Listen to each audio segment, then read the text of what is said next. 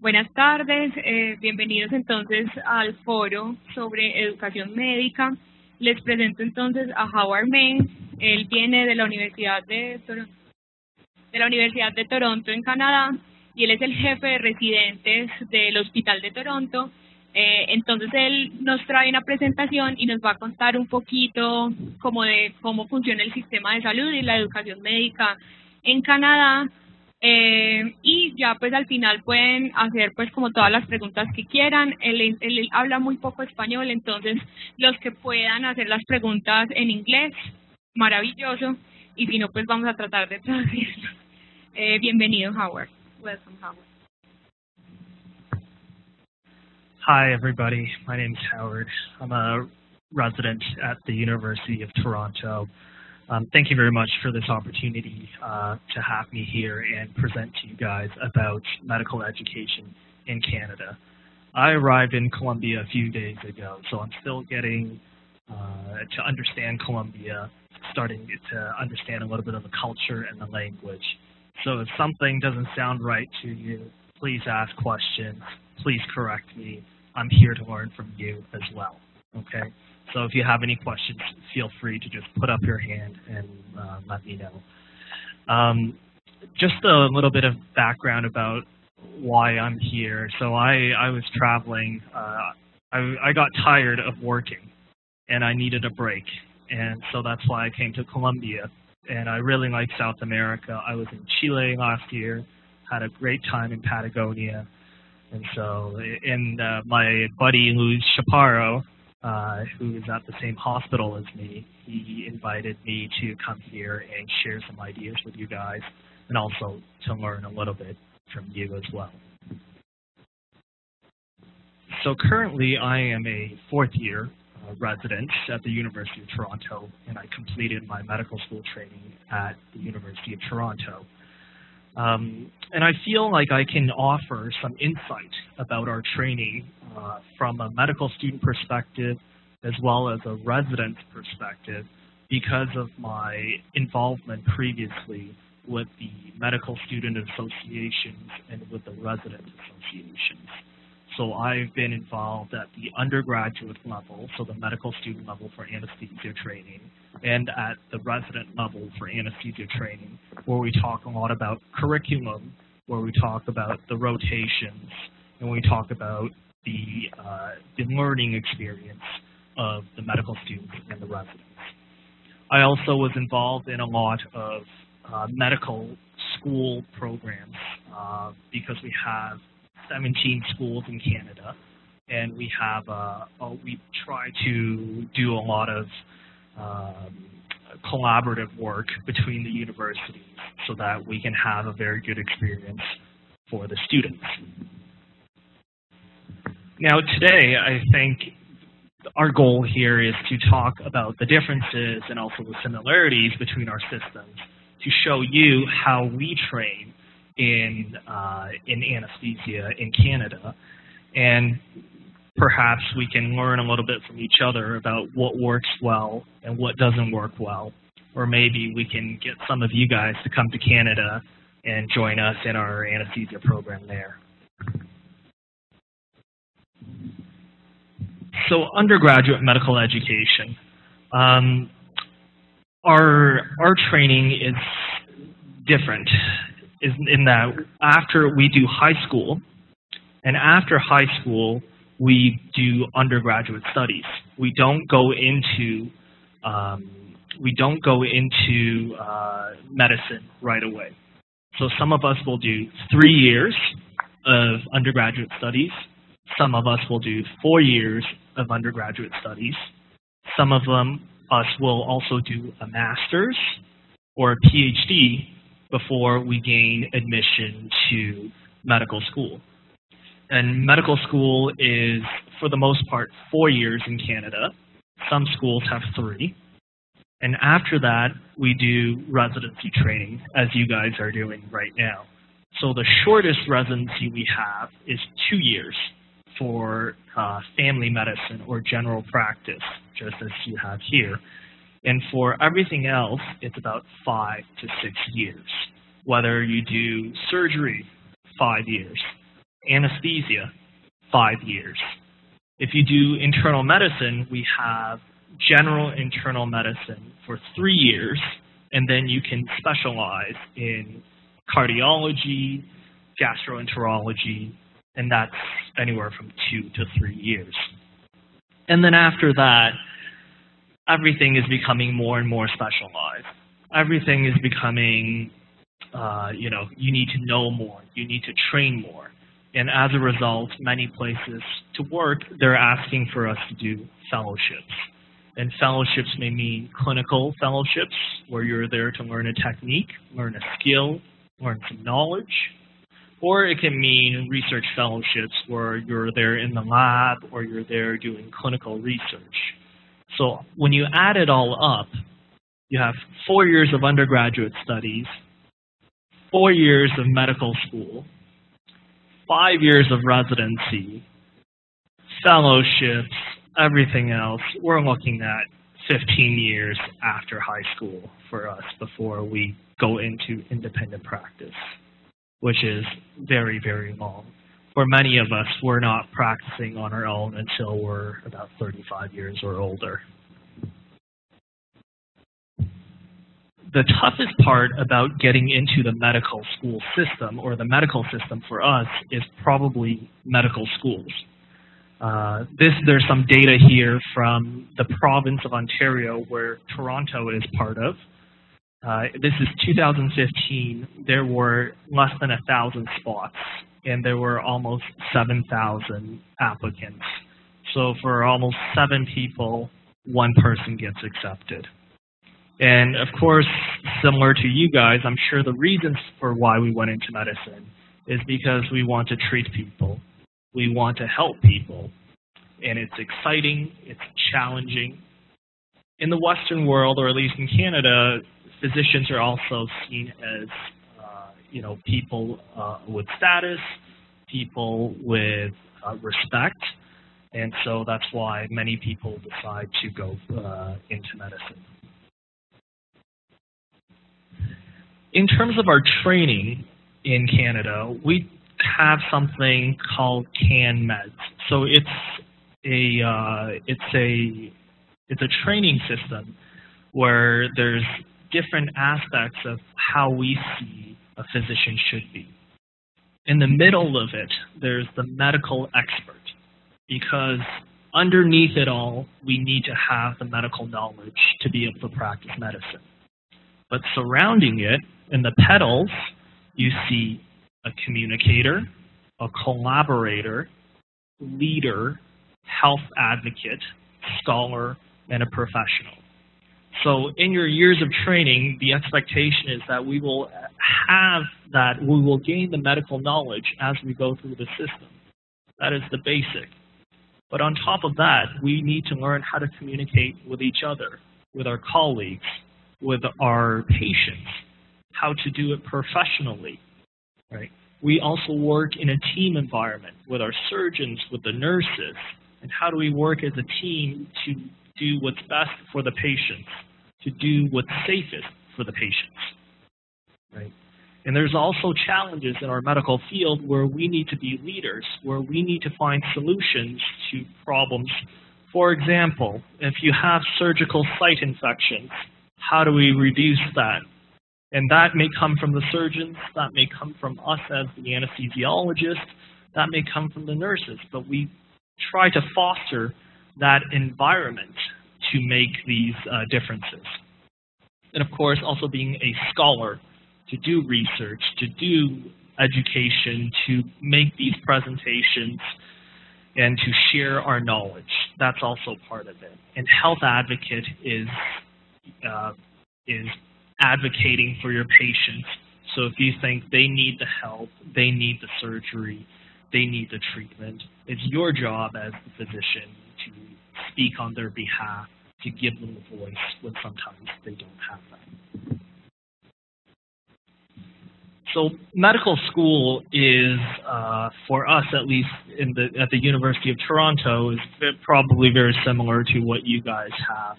You know, we learn about anatomy, we learn about embryology, histology, biochemistry, physiology, very basic things, things that you guys would have covered as well in your first couple of years of medical school.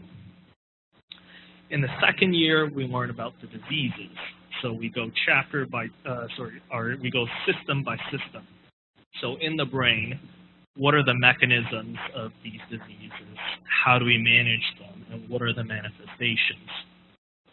We go through the body systems, but we also have other courses that we take, like clinical skills, where we learn how to do a history on a patient, or how we do a clinical examination on a patient. And as part of giving back to the community, we also do community health to learn about what we can do to prevent disease and to better the health of our community in general. In year 3, we do rotations, clinical rotations, and we try to cover all the different specialties. So internal medicine, general surgery, family medicine, psychiatry, and it goes on and on. Every school does it a little bit differently. So some schools will have a week of radiology. Other schools will not have that and have a week of ophthalmology. So it's very much so school dependent. But at the end of the day, the general things that physicians are expected to see, we see that during our third year of medical school. And then at the end of medical school is when we make the decisions to specialize or not. So we have some time called elective time. We can go to the different universities, follow different doctors to see what specialty is a good fit for us and what specialty we want to work in. So we look at the type of work, the hours for the work that they do. You know, how do they do their daily activities? Is that something we can do for the rest of our lives? And so that's the time where we get to experience some of that. It's also a time where we go meet these physicians and meet people from the program to get us reference letters and let us gain entry into the program.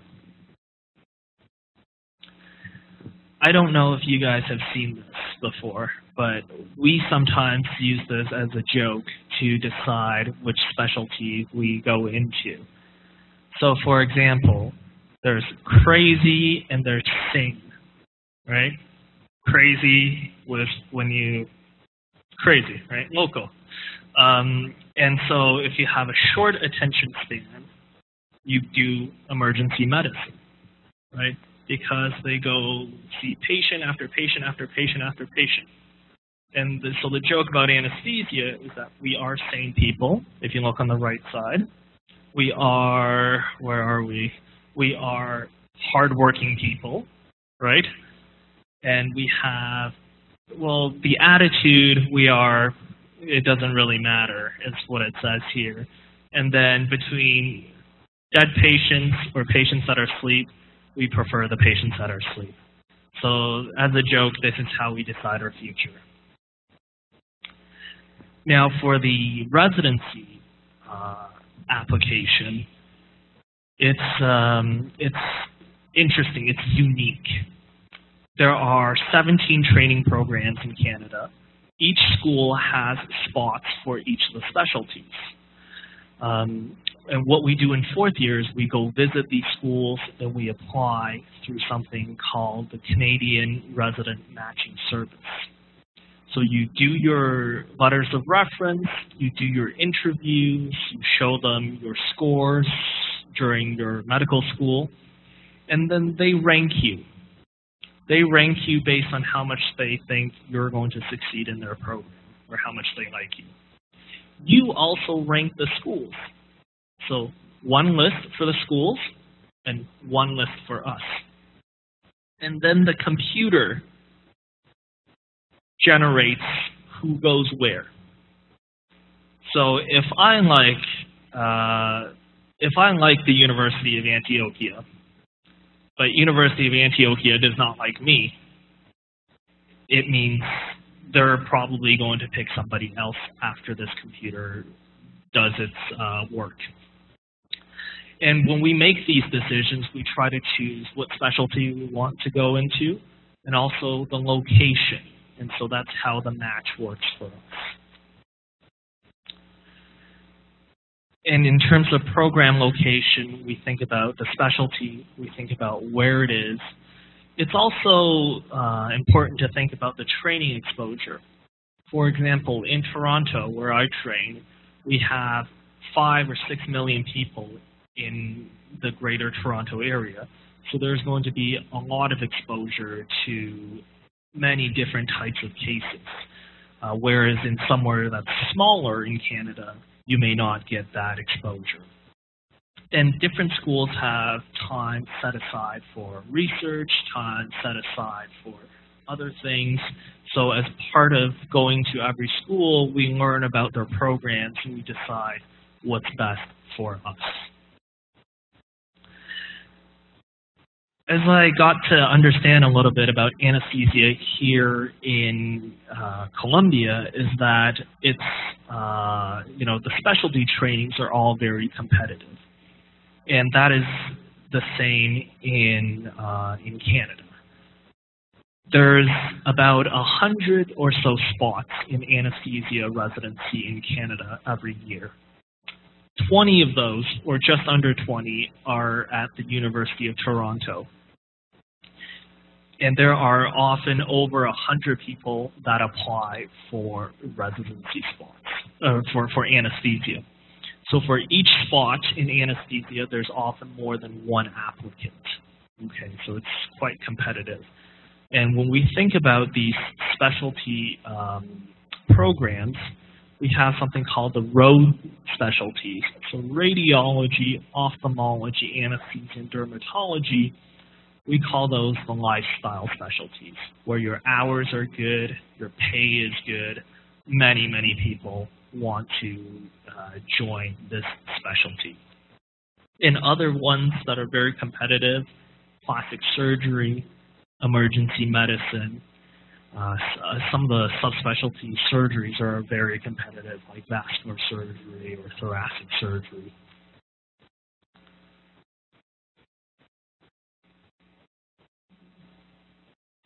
And for us, there is quite a bit of myth about how this matching system works, because it does determine what you end up practicing in the future. And actually, I was part of this interview when I was going through it as a fourth-year medical student, and this was published in the Canadian Medical Association Journal, and I gave my opinion that it's very unclear about how they do this, but at the end of the day, it works out for most of us. So in terms of our postgraduate training, it's a 5-year marathon. It's not 3 years that you have here, and it's not 3 years like they have in China. This is a very long time for us, so we take it slow. In first year, we do something called an internship year, or very similar to an internship year like they have in the United States. We do some medicine, we do some surgery, some obstetrics, emergency medicine, a bit of everything, just so that we can learn about it all, and so we can integrate that into our practice. In year 2, we do 1 whole year of anesthesia, so that we can learn the skills, we have the knowledge, and provides us the foundation for further practice. Year 3 is when we still do some anesthesia, but also do subspecialty anesthesia.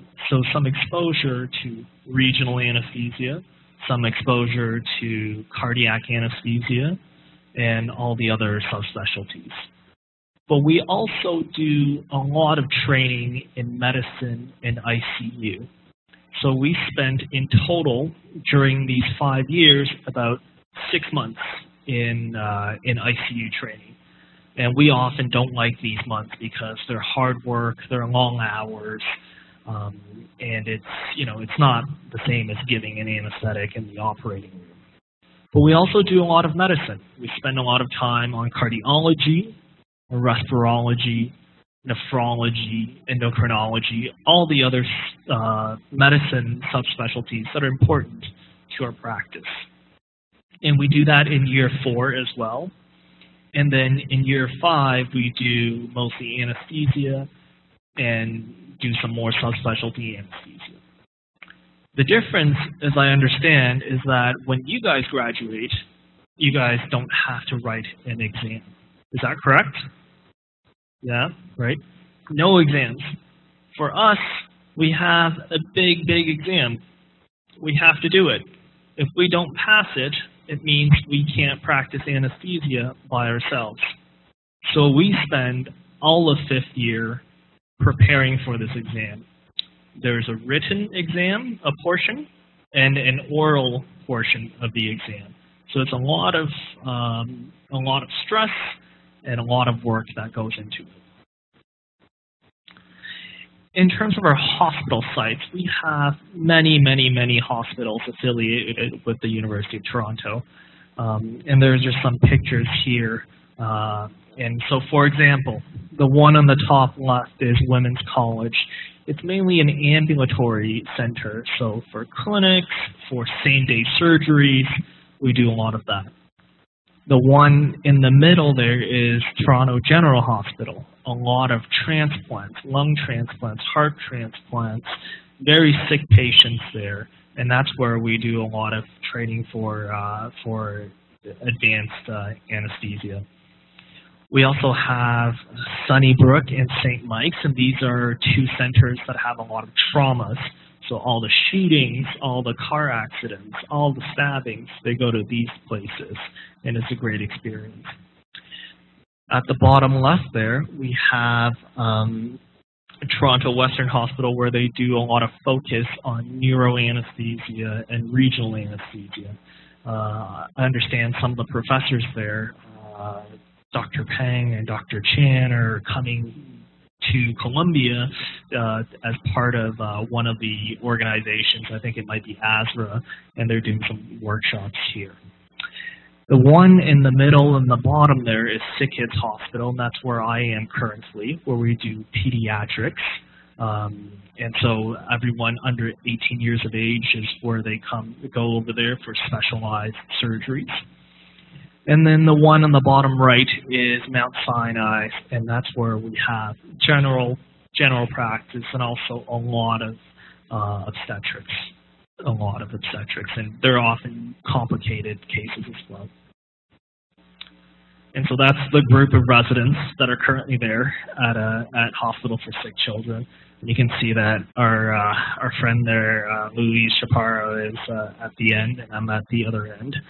And we're just hanging out before our rotation started. This is July 1st of this year. So a typical day for us is probably similar to what you guys have. Is we would come to the operating room for about 6:30 in the morning.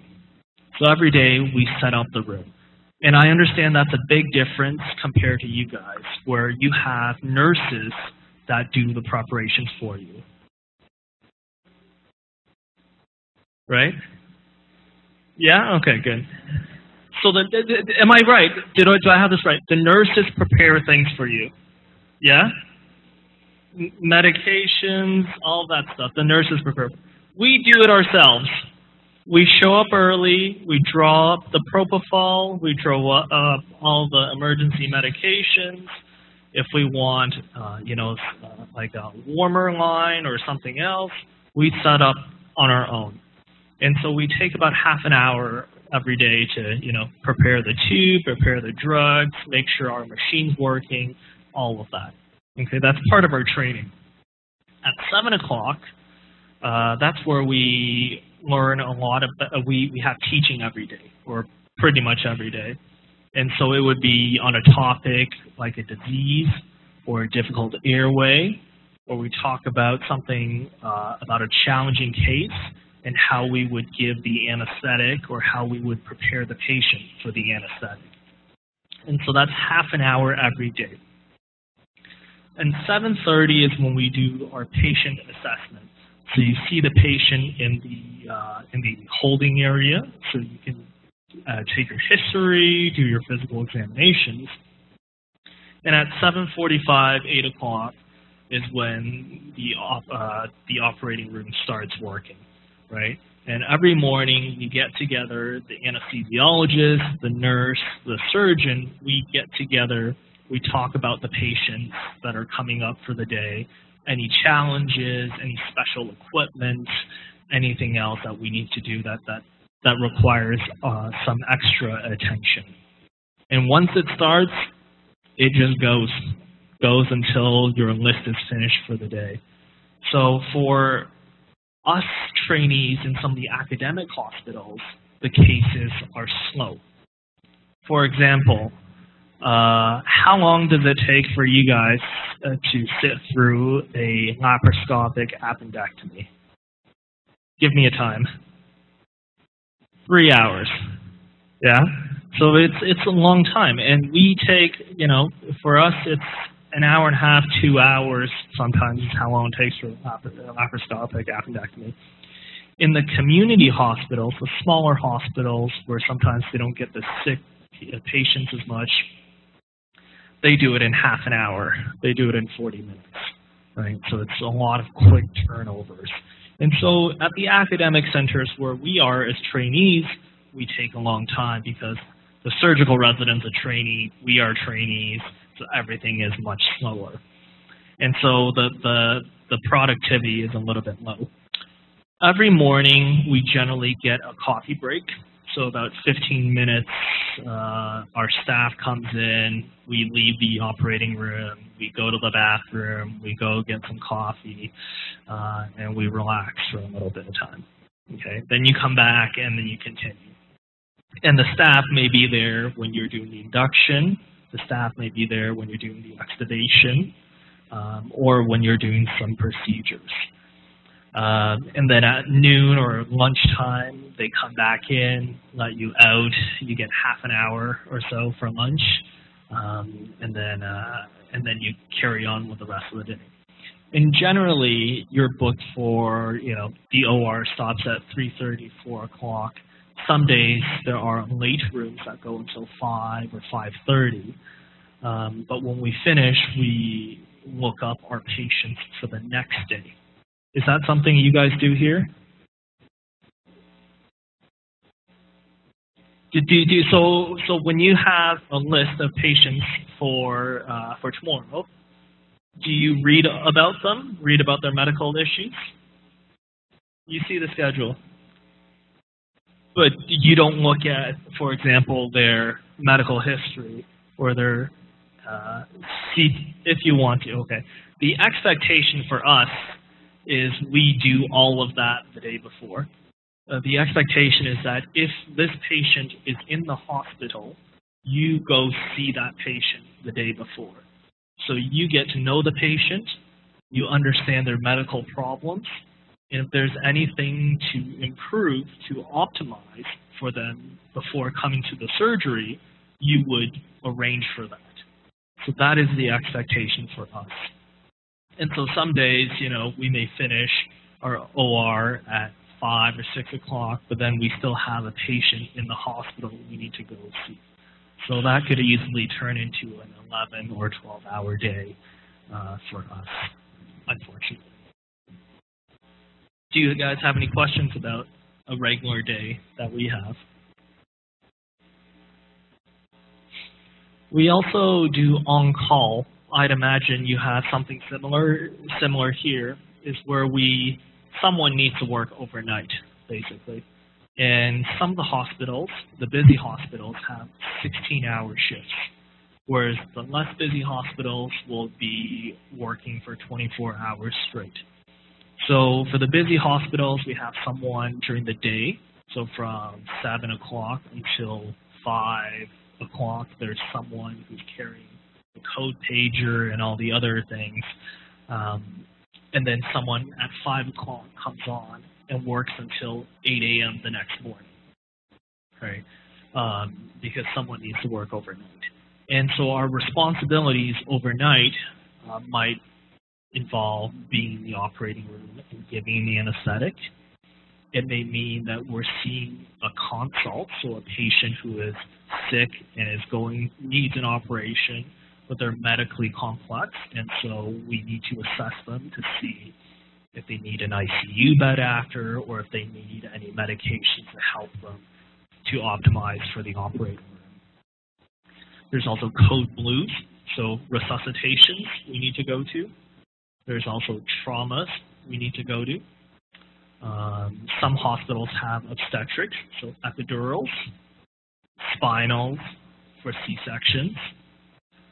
Some hospitals, we also cover acute pain. So if someone after surgery needs an IV PCA, or some need some extra pain medications, we get called for those as well. So there's lots of things we do while on call to kind of cover the clinical responsibilities. And we have to do this maximum 7 times every 4 weeks.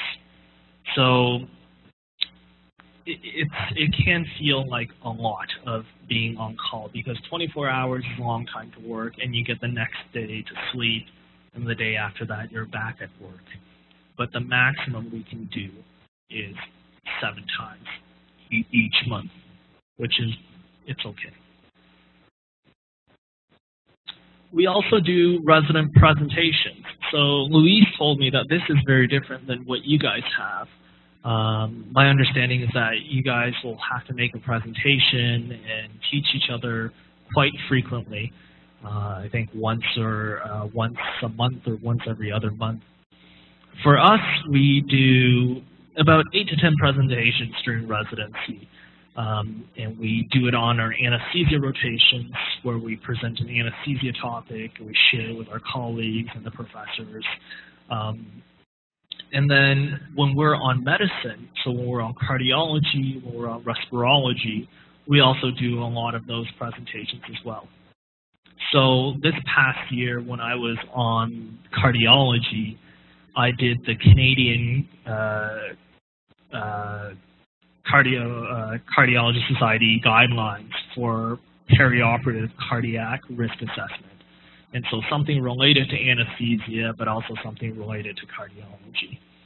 And then on my other rotations, I have a lot of interest in cannabis and pain. And so that's where I talk a lot about my research and my work in that field.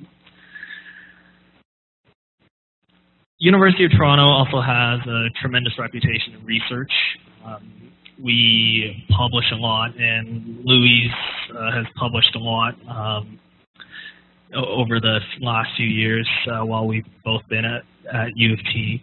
And as you can see here, our reputation in research is right after Harvard, so we're second in the world when it comes to that. And a lot of big players in anesthesia are at the University of Toronto.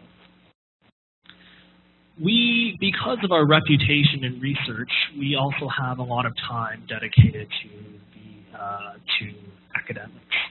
So there's time every week, one afternoon each week, we have dedicated lectures to teach us about anesthesia, anesthesia-related problems. We also do simulations.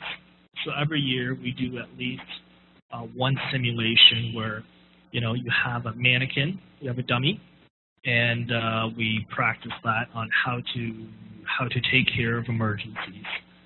And then there's also technical skills where we will learn to do procedures and things like that. For some residents, if you do research, that there's protected time to pursue these research projects. They could be simple as retrospective chart reviews, or you can do your own randomized controlled trial, or do your meta-analysis. Do something like a scholarly project, because that's the expectation.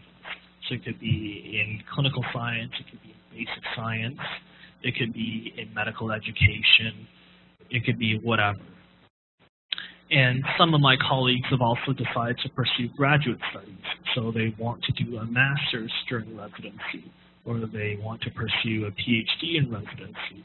and that is possible as well, and we try to make time for that. In terms of our simulation training, we have this at many hospital sites, but also as part of the anesthesia program, is that we get together. For example, the way we have it is that there's a first-year resident, there's a second year, third year, and a fourth year. So there's 4 of us at each simulation. And there would be, the first-year resident would walk in and get a clinical scenario, like an asthma attack, right? And so how do you deal with it?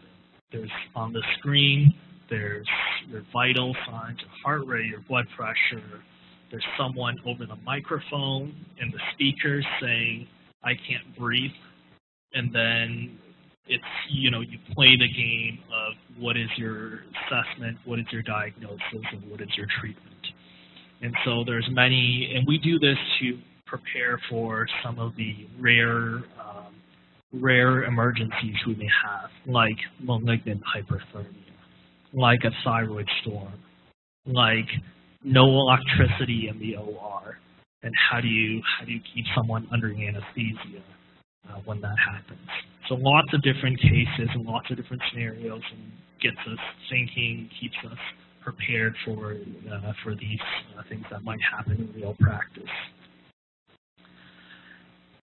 As I said before, residency for us is a 5-year marathon. Lots and lots of challenges.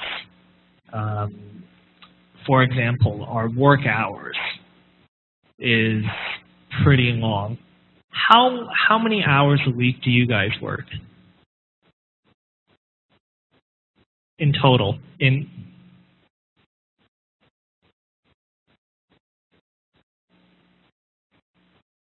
Give me numbers. 60 a week, okay. And so if we break that down into a 5-day work week, we're looking about 12 hours, basically, right? 12 hours, 12 hours a day. And that's what we have, something similar, especially if you're on call for 24 hours and then you work 12-hour days, easily 60 hours. And it's a big issue for us. We make that, we have resident associations for the province as well for the country, and we've been trying to tackle how to make it less stress and less work on residents, because these hours are quite heavy for us. And we've done a lot of work trying to improve that. And of course, we've looked into comparisons with the pilots that fly the airplanes. They're only allowed to work however many hours before it's considered unsafe for them to fly. And so we make the same comparison. How many hours do we have to work before it's unsafe for us to give an anesthetic? But the unfortunate reality is currently we work pretty much the same hours as you do, 50, 60, 70 hours, depending on what kind of rotation you're on. Sleep is a bit of an issue for us. I'm sure it's the same thing for you guys. Some of us sleep 5 hours, 4 hours. Some people can still sleep 8 hours.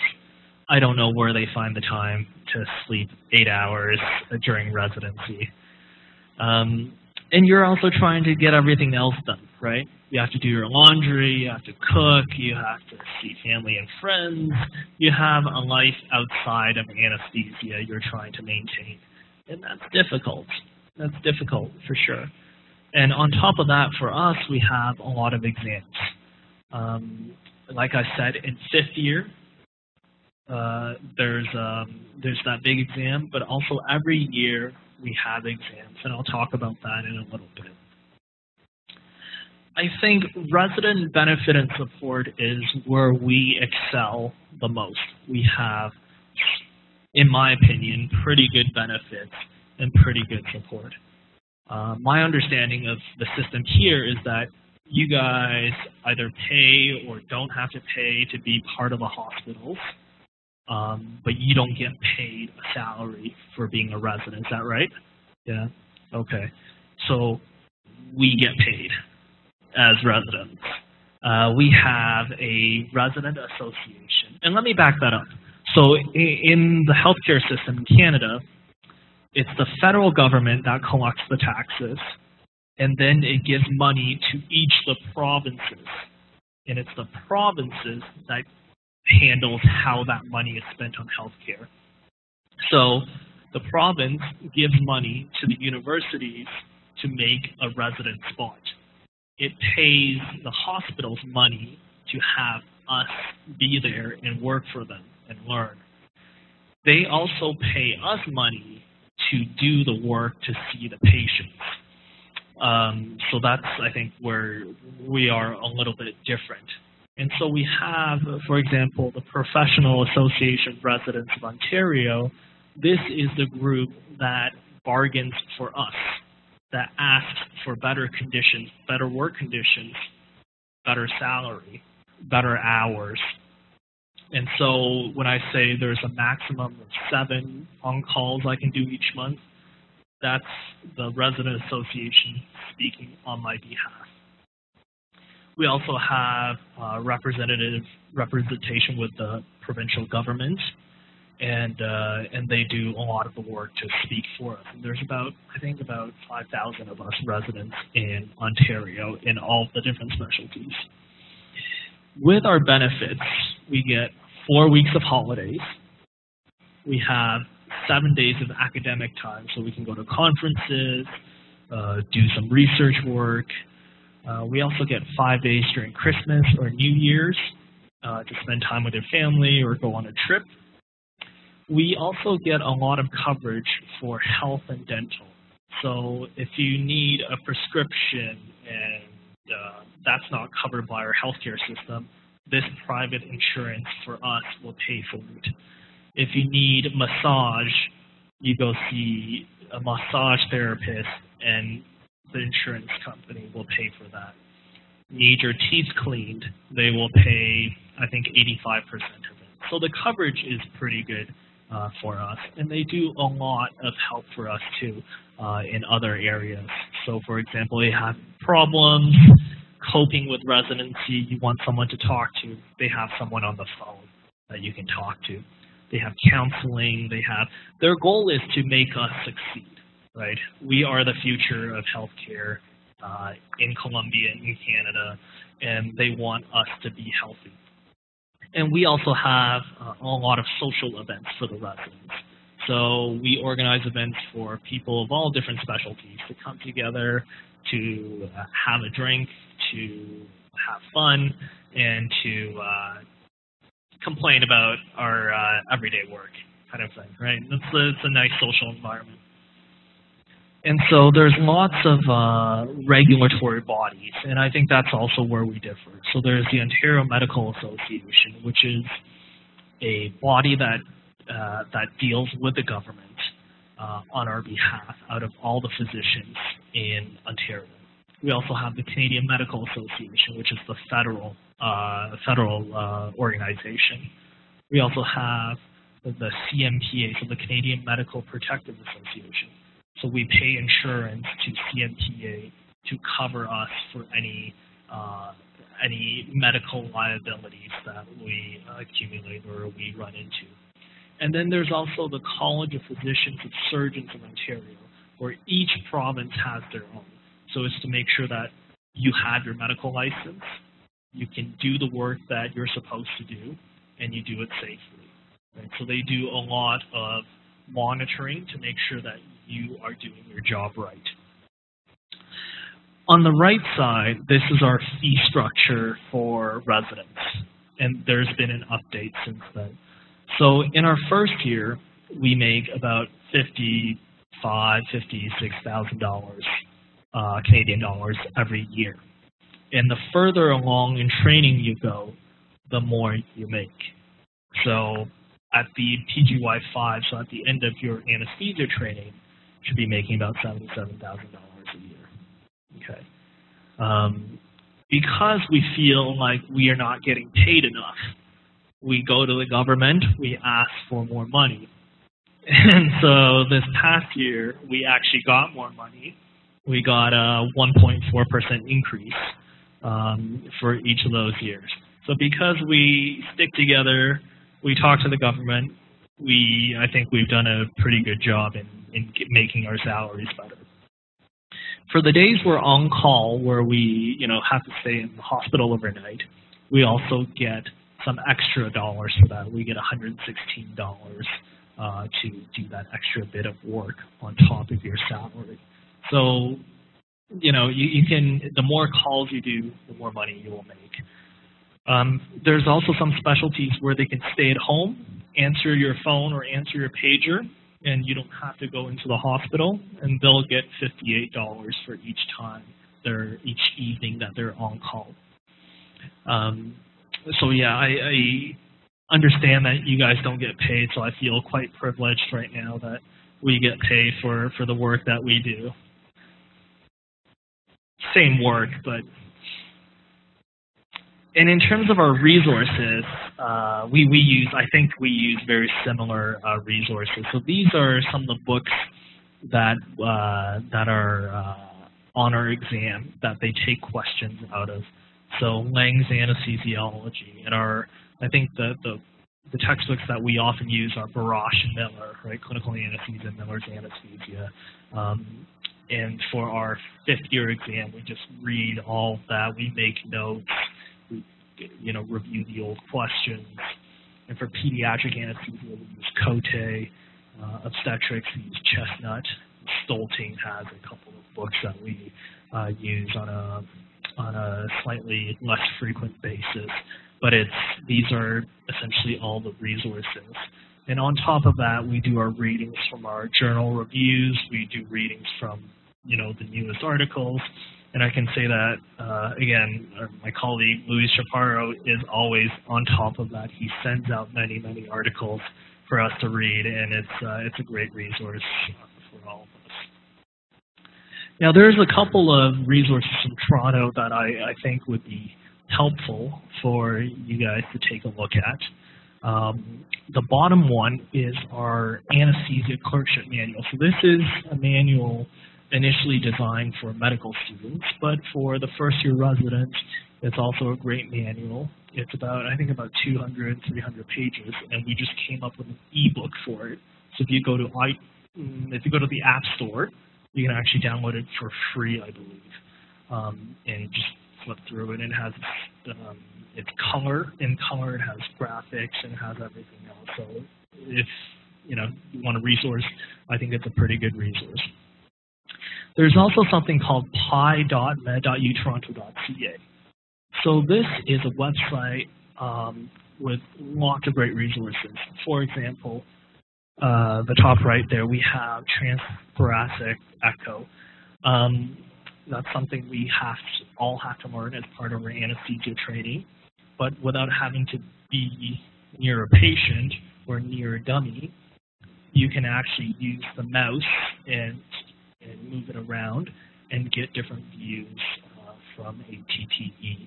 And you can take away layers, for example, take away the ribs, turn the heart, see the different views. There's lists for transthoracic echo, transesophageal echo, for bronchoscopy, for many things. So you can learn how to do these virtually online before you do them in the OR or in a real patient. So a fantastic resource, and I would highly encourage you to check it out. When it comes to exams, as I talked about before, we have that 5th year big exam. That's the one where we decide whether we're fit to practice on our own or not. But every year, we also have written exam by our department. They come up with questions, and we have to do it. And we also have an oral exam. So they ask us a question. For example, you have a 66-year-old gentleman with this heart disease, has been bleeding, needs this type of surgery. How do you assess the patient? How do you want to optimize the patient? How will you give the patient the anesthetic?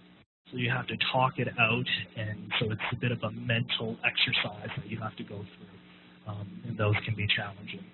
And then each of our hospitals also has a kind of an exam. So they'll have either a written exam or an oral exam. And then we also do a couple of American exams, so the AKT 6 and the 24, so the anesthesia knowledge test at 6 months and at 24 months. And this is something our program pays the American group for us to write during those 2 times. Yeah. Just once. Just once. So 6 months in. So 6 months of anesthesia training. So that would be in our second year of anesthesia. In first year, we get about 4 months. And then so into our second year is when we write that exam. And then the AKT 24 is 24 months of anesthesia training, so generally in our 4th year of residency. And so this is the Royal College and the board exam. So when we do our final exams, we do it in our final year of training. And like I said, there's a written and there's an oral exam. And they've also started introducing simulated cases where they put things on a screen. You have to interpret that as part of your answer. And it takes a very long time to prepare for this because the stakes are very high for us. We sometimes even start preparing 2 years in advance. High stress, high intensity, but at the end of the day, you become an independent anesthesiologist, so the reward is quite high. So in terms of additional training, as I said, things are becoming more specialized. And so people need to do more training to get the jobs that they want. And like I said, it's 1 year of clinical experience or maybe a year of research plus clinical. And you do some teaching, you do some research, but the fellowships are not very standardized in terms of their application. So you can just email the different hospitals for that experience. And it is the hospitals that hire you as the fellows. And even for us, it's quite trendy because we do learn to practice more independently, but still have a safety net of the staff kind of helping us if we really need it.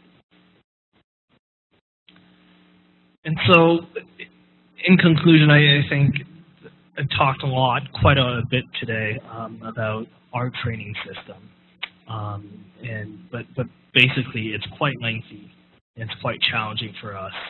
And there's lots of different hurdles with the exams, with the challenges of residency, for us to become the staff anesthesia physician.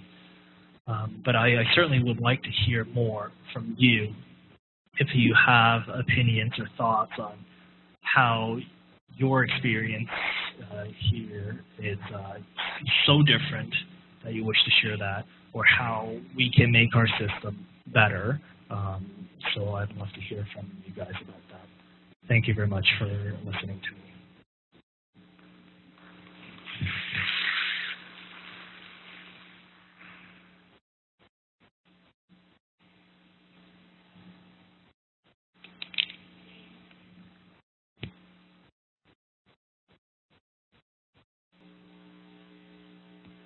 At least one research, or at least one project. Yeah. That's it. That's all we. It's not.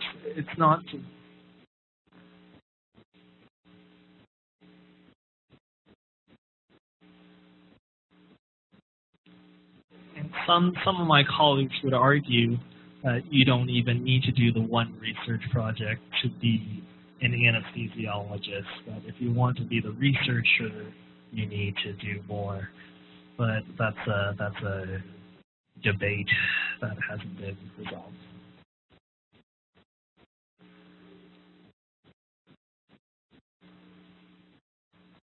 That's a very good question. Very good question. I wish my colleague Luis Chaparro would be able to answer this.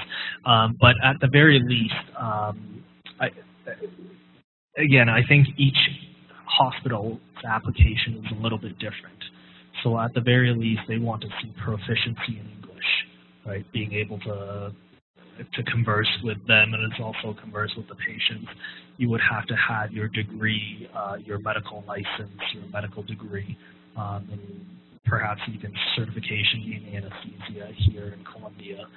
And I think the rest of it is a lot of paperwork, the visa, Canadian visa, and all of that. So I think it's more paperwork than what you need to learn. And I think if you're English, I think some places may require the TOEFL anesthesia test. No, not to my knowledge, but at the University of Toronto, there is a requirement for all the fellows that go there to undergo a period of supervision, or a period of where this staff is observing you and evaluating you to make sure that you are up to the standard where we expect you to be. And if you don't pass that, then that's the maximum of 7. Maximum 7 times. Yeah. But depending on how many residents we have at each site. For example, I do the scheduling for the hospital currently, and we do about 4 or 5 times each month. So if we have many residents, 3 to 4. If we have very few, then up to 7. One day after, yeah, we get to sleep. So if it's the 16-hour call where you show up at 5 p.m., yeah, I personally sleep until 10 or 11, read for a couple of hours, another nap, and then I go to work. That's a very good question. There is actually some debate about whether we should go back to 24 hours and just continue with 24 hours. I personally think that it would be nice to have a little bit of a break. So in the system that we have at my current hospital is that we show up in the morning and we work until 1 p.m. And between 1 p.m. and 5 p.m., we learn something from you guys or from the South Americans. We take a siesta from 1 till 5 p.m. and we can do anything. We can go take a nap, we can go do some work, and then at 5 p.m. we come back and we work the rest of the day and the night. So I think that model is reasonable. It only takes a few hours out of the 24-hour call, but it does give you a good amount of rest, and I think that's probably a compromise between the two models. So I'm in year 4, and year 5 is when we write our exam. I'm starting to review some of the questions and see whether those questions are useful for when we do our exam. For sure, when we do the written, the multiple choice, or the short answer, sometimes I don't feel that it's all that relevant to when we're in actual clinical practice. But our oral exam, where we talk about, here's a clinical scenario, how would you deal with it?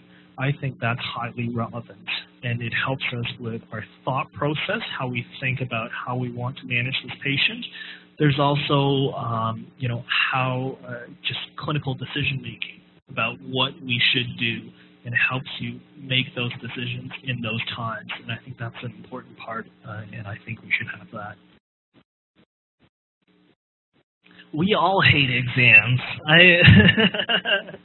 We all hate exams. Yeah, it's but I think it's a nice way to keep you on track and keep you reading and keep you prepared. But yeah, it's no different in Canada. Residents hate exams. So that's also a little bit tricky because it's really dependent on how we've done before. So if I've been an A student or a B student and then I fail an exam outright, they'll say, maybe something happened, you can just keep on going. not very little repercussions for that. I mean, if you have had issues for a long time and then you continue to not do well, there's often some extra work you need to do, either readings or more frequent, smaller exams for you, or you might be assigned to staff who will teach you some more. So there's lots of different ways of kind of help you through, because us as residents, we are a resource for the government. They put in a lot of money into our education. For example, our medical school cost is $20,000 each year for each of the 4 years. And that's with the government subsidizing about 70 to 80% of it, right? So in reality, it costs about $100,000 for each of us to go to medical school, but the government pays for it. So the system is set up in a way where they encourage us to do well, and try to help us to do well, because everyone else has invested so much into our education. And so it's, they'll give you a chance to redo the exam. They'll give you a chance to read, to prepare better. They'll give you a chance to surround you with the better teachers, and that's how they try to overcome any kind of failures from the system. We do. We have something called the Resident Doctors of Canada.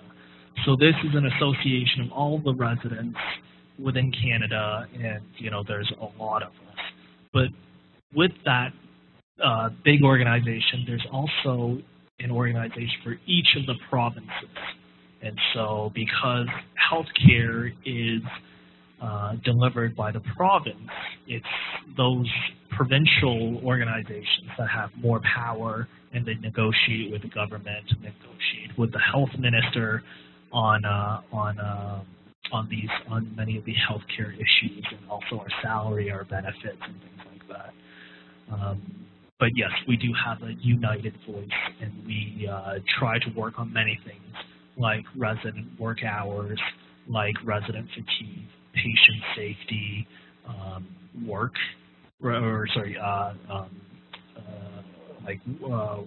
after residency, finding jobs, things like that. To my knowledge, there is not an exact number, a minimum number you need to do, but we do have a logbook.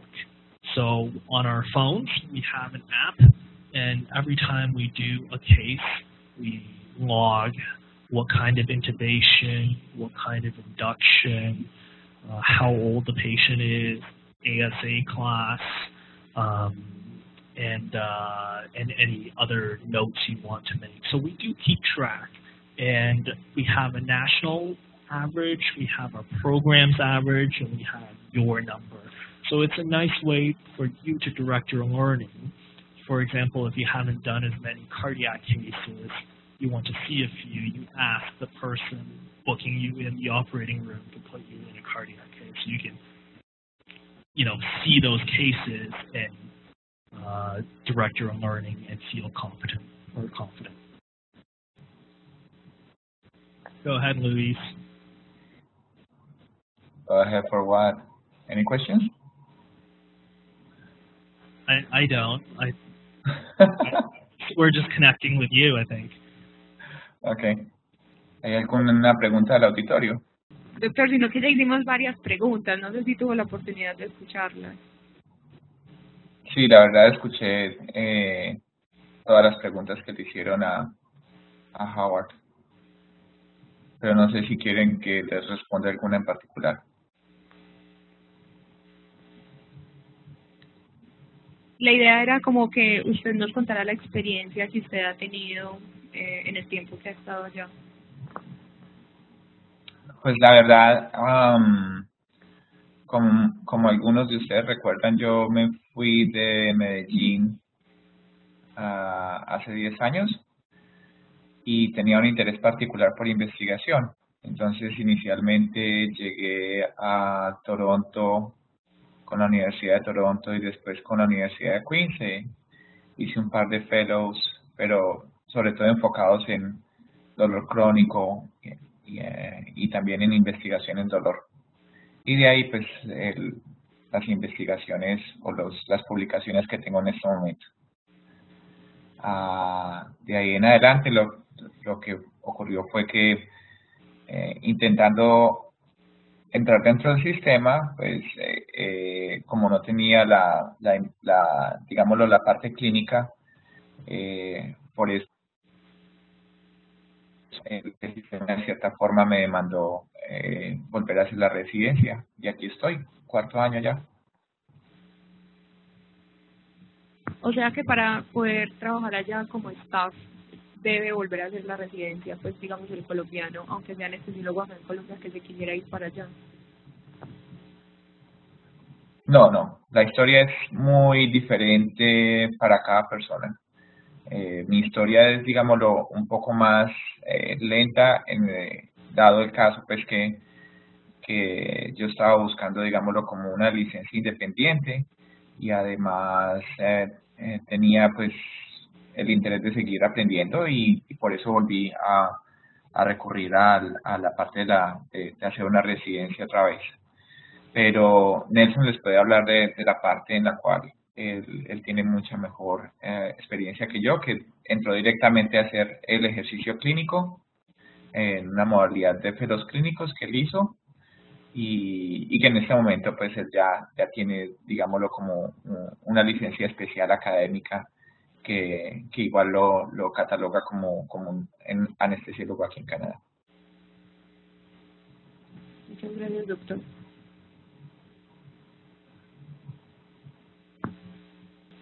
Doctor Nelson González. Doctor Nelson. Hola. ¿Sí? ¿Me escucha? ¿Me escucha? Sí, hola, y ya te escuchamos mejor. ¿Escuchaste la pregunta? Sí, o sea, tu pregunta específica es si uno necesita volver a hacer la residencia para trabajar como anestesiólogo en Canadá. La respuesta es no necesariamente. Yo pienso que repetir la residencia sería como el camino más meritorio y que te va a mejorar tus posibilidades laborales. En mi caso particular no fue así, yo simplemente vine con la idea de adquirir una formación en anestesia cardiovascular y ecocardiografía y en trasplantes. Y conté pues con la suerte de que para ese momento la institución tenía algunas vacantes y me ofrecieron la posibilidad de vincularme, entonces me contactaron como anestesiólogo, pero la figura que yo tengo en Canadá es una figura de académica, lo que implica pues que en la práctica pues hago la anestesia normal y todo eso, hago pues anestesiología y estoy vinculado a una universidad. Esa licencia que yo tengo es restringida a la práctica clínica en las instituciones universitarias de mi universidad y en la provincia pues en la que me encuentro, pero no es la licencia pues a la que puede aspirar quien repite la residencia que le da, digamos, como todo el margen de posibilidades para trabajar en el nivel que quiera en Canadá.